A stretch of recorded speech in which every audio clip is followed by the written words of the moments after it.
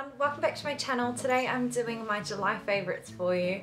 I've got mostly beauty products and then a couple of little lifestyle items as well. Let's begin with the beauty products because I understand that most of you come here to watch my beauty videos and if you want to stay for the end for the other items then you can. The first product I'm going to talk about is what I'm wearing on my lips. This is MAC Blankety. It is their just standard lipstick formula and it is just my favourite nude that I've put on my lips in a very long time.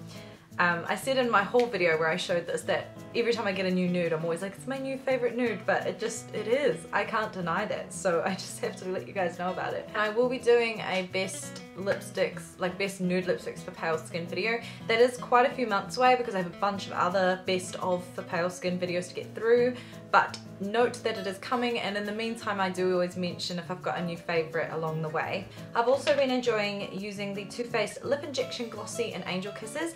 I have a feeling I might have mentioned this in my last favourites video, and if it wasn't in that video it was some other time because I love this colour.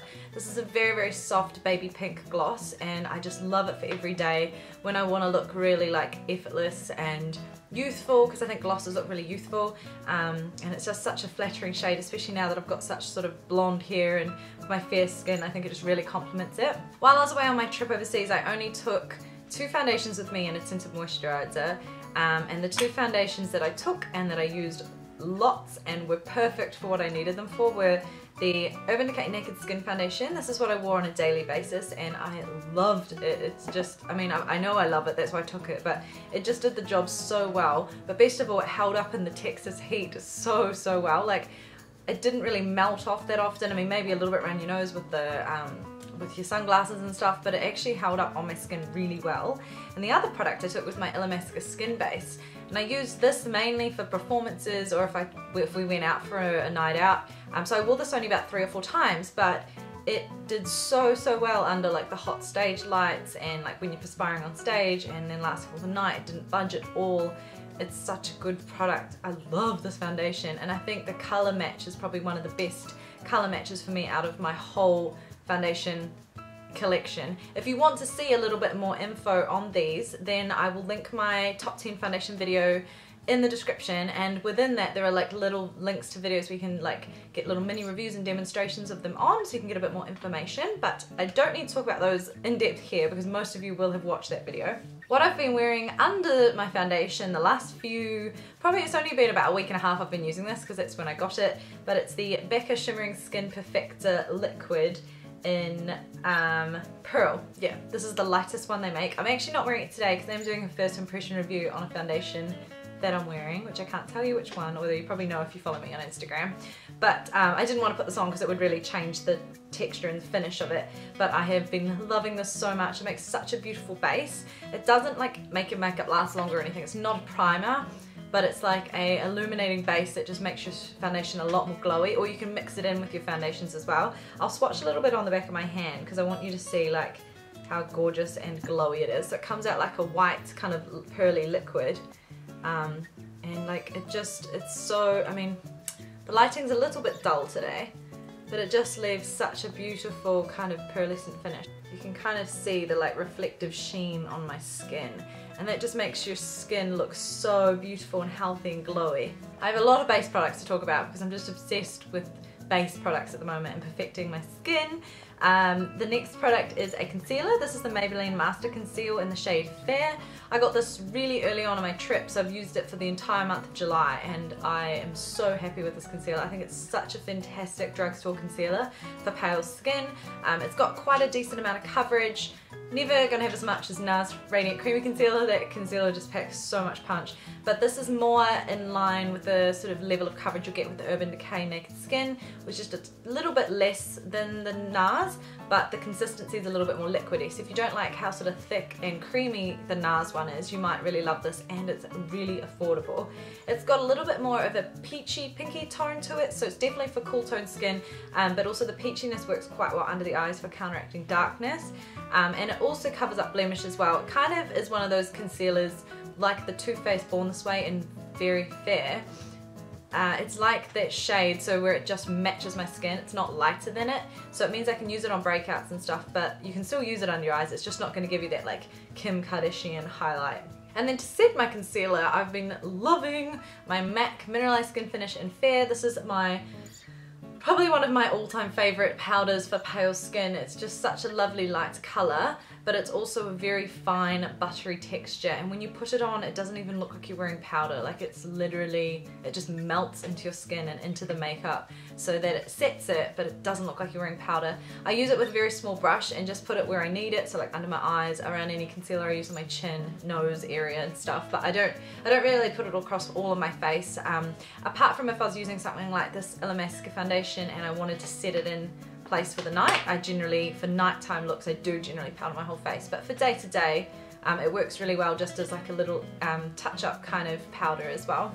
And then I've got a blush and a bronzer to show you as well. The bronzer is the Balm Desert Bronzer. I picked this up while I was playing as well. A lot of these products you've probably just seen in my haul video. I'm sorry if they're repeats, but I've really been loving this. I found that this bronzer, it's such a beautiful undertone for pale skin. It's got a really nice kind of red base to it, so when you apply it, it looks like a really natural color tan. It's not orangey, but it's also not super cool toned or anything, so you couldn't contour with it, but it's just nice for adding some warmth to the face.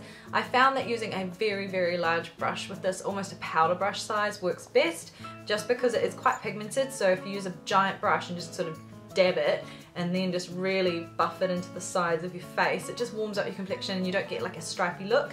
Just because it's fairly dark, like it's quite a deep shade, but it's just, I love the undertone. So if you use it sparingly with a big brush, it works really well. And then a blush that I used literally every day while I was overseas is NARS Orgasm. This is my single of it. I actually took my NARS Guy Boudin palette, which has this color in it, and I used it out of that every day. So I took a whole palette and didn't even really use any of the other shades. That's so typical of me. But this is the single shade that I have at home. I love this shade. I'm not actually wearing it today. That literally always happens to me in favorites videos.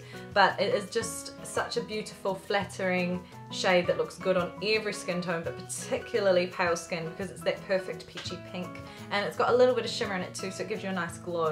Now I also want to talk about a sunscreen that I wore a lot, well every day actually, over in the States. I ended up leaving the bottle in New York with my friend because I bought so many new products and stuff and I couldn't fit everything in, and I figured it was quite a large bottle and I'd use like half of it, so I let Amelia keep that, and I'm just going to buy a new bottle in summer. I wear sunscreen every single day on my face year round, but in winter I tend to skip the body sunscreen because I'm always covered up anyway and the sun's rays aren't as harsh. So I generally wear sunscreen on my body every day from about October to about March or April, just depending on like the weather's still warm. So the sunscreen, I'll just include a little picture of it here for you. It's the Roche Posay oil based sunscreen, so it's actually just goes on like an oil. You kind of feel like you're putting on like a tanning oil, but it's not, it's just a sunscreen oil, and it is so good. It's like SPF 50, so it's really high protection, and it's so nice because it doesn't leave any whiteness to your skin like a normal sunscreen, obviously because it's an oil. And I found that in summer, I wear a lot of black actually in summer, like black singlets and stuff, and I was always getting like white marks all over my tops from my sunscreen, and it really irritates me because it actually ruins my clothes, and every summer I'm throwing away black singlets to replace them just because of sunscreen damage. So I love that it's an oil, and that way if it gets on your clothes you don't really notice it anyway, and it comes out in the wash. So good. I love it. It also creates the most beautiful, natural, kind of sexy sheen to your skin, so you look like dewy and glowy, and I don't know, I like that kind of slight sweaty look about your skin. It's so weird, but I think it looks really sexy. So yes, love a bit of oil. It's a shame I don't have any here to show you what it looks like on my skin, but I will get more for the summer, and we'll definitely mention it in a video when it starts getting hot here again. And then the last item I want to talk about is a sweater. I was actually kindly sent this by the company after I'd done my winter capsule, so I didn't include it in that because I didn't receive it then. But this is the cashmere sweater by the brand Mooncats, which is a New York based brand run by lovely Parisian people, and they source all their cashmere from Inner Mongolia, and it's so lovely and soft. The style I got was just the classic black v-neck style, and I got this in a size small, so it fits fairly like snugly to the body, but there's still like a little bit of room. It's not a tight fitting sweater, it's still got a kind of looseness to it. You can kind of see in the bottom the way it tapers in, so it's designed to be like a little bit more of a loose fit, but still it's not like oversized, if you get what I mean. And the fabric on this is so lovely and soft. And I love cashmere because I find it really warm, which this is. It's lovely and warm, especially since the weather here is freezing at the moment in Melbourne. So it keeps me lovely and warm, but you also, it breathes really beautifully, because I find if you're inside wearing a sweater, sometimes, you know, you get too hot. And then you sort of get sweaty because the fabrics, like acrylic sweaters, just you sweat in them. But I find with wool and with cashmere and merino and such sort of materials, your skin breathes so much better, and it actually keeps you warmer than acrylic sweaters as well. So I'm a big fan of true wool sweaters. I do have a link in the description to their website if you want to check out their sweaters. They also do a beautiful silk line as well, which I'm really keen to try out some of their silk pieces too. So have a little check out of that if you're interested. So that's it for my favorites video today. I hope you guys enjoyed this video. Please give it a thumbs up for me if you did enjoy it, and if you have any suggestions for any products you want me to try out or you think I'd really love, then do leave them in the comments below, because I love getting your suggestions. So until next time, I hope you guys have a wonderful few days. Thank you so much for watching, and I'll see you in my next video. Bye!